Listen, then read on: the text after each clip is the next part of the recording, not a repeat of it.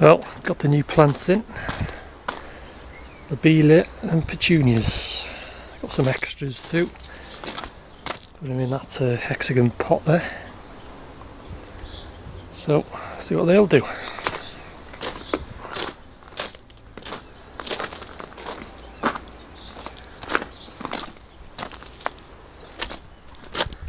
Also,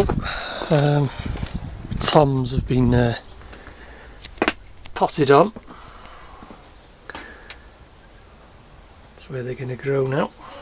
Hopefully it'll be 5 or 6 feet, something like that.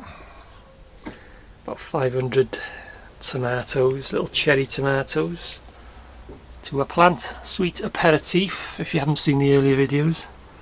They'll be going out soon, them hanging baskets. Doing well then. And also a pouch as well. And also these mangers. Time they're going out either side of the front door. Not sure where I'm going to put this one yet. There's another little manger with the trailing geraniums. Calendulas, they're not going out just yet.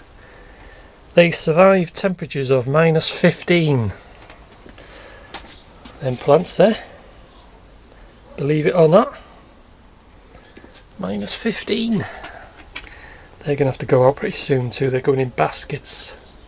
Fuchsias. So yeah, anyway, it's a quick update.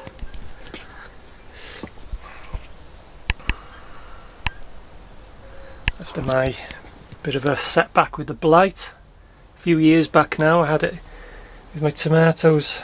It's bugger all you can do but bin them, and it was a bit late to start again, so I lost a whole season, but hopefully it should be okay. Got rid of them bloody begonias straight away, and like I say, I went back to B&Q where I bought the original ones, and their whole stock has got blight. So yeah, anyway, till the next one.